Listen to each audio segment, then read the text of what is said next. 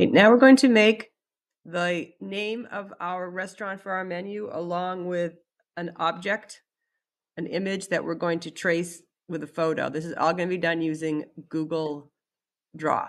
So I'm in my Drive, go to New, Google Drawing. I have a new Google Drawing that I'm using right here, right? Let's call it Menu Drawing. So my name of my restaurant is going to be Eats, and I would like a picture of a spoon. So I'm going to do a Google search of a spoon. Make sure you put JPEG. If you do not, it'll give you something that you do not want. That will not work for you. So if you want to do an image, go to images, you get an image search. I'm going to take this one, and then I'm going to save image as. I'm going to make sure I'm in my, go over here. I could do it in downloads. I want to keep it in pictures. We'll call this spoon 2. See, it's being saved as a JPEG. So it's saved. Now I'm going into my menu, going to do File. I'm going to do Insert, Image, Upload from Computer. I'm looking for my pictures. And I'm looking now for, I can do this, so it's details. I just get the names. All right. So it's spoon 2. Okay, there it is. There's my spoon. I'm going to do that.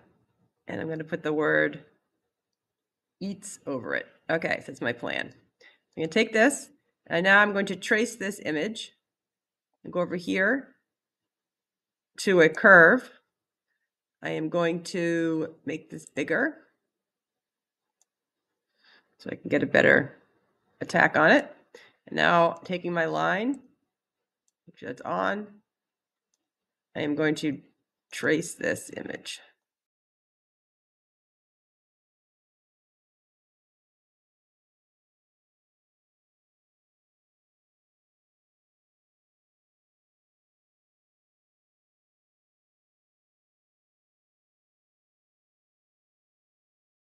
There is a spoon, which I'm going to use for my logo.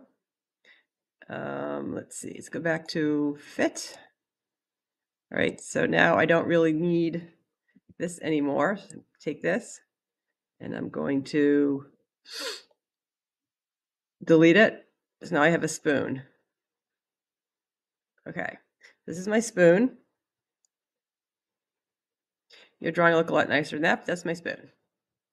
Okay, in order for it to be a finished thing, so if you wanted it so that it was one object, you have to make sure that you do one complete line. For instance, if you were to use this and come back to the beginning, it fills in, right? So if you want it to be a color, you're going to want to do that. Okay.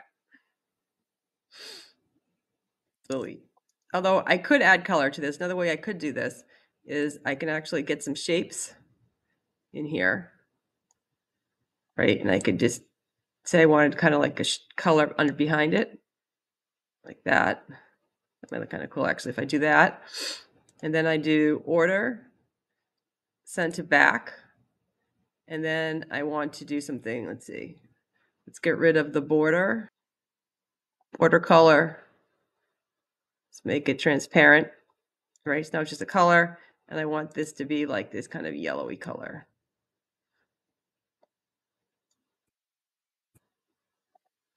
Okay, let's see how that looks. All right, now I'm going to add the text on it. So I'm going to go to the text tool.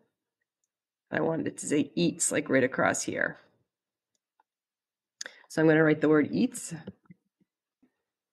I'm going to choose it. Okay, so now I'm going to, let's say I want it to be bigger.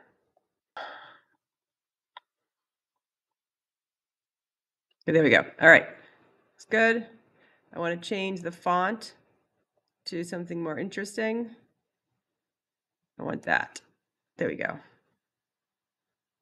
Okay, so that is, I want to choose both of these together. I'm going to shrink that down. I'm holding shift so it shrinks together. I don't like that. All right, let's get rid of that. Okay, so that's my logo, as wonky as it is. I'm going to download it as a PNG.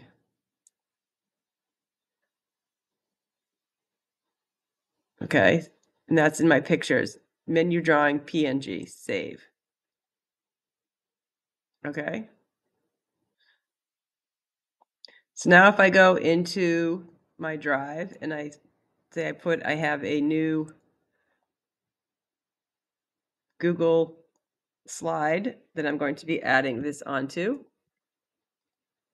I'm going to insert my image, upload from the computer, my pictures, and it was called menu drawing. So I open that up and there it is. That is my menu drawing. And you'll see that it is, go on top of it like that. I can type something on top of it. I can change the background color. If this entire thing background was a different color, see, it's transparent, you can see right through it. So that's how you're going to make yourself a logo with a nice logo kind of with an image and some text.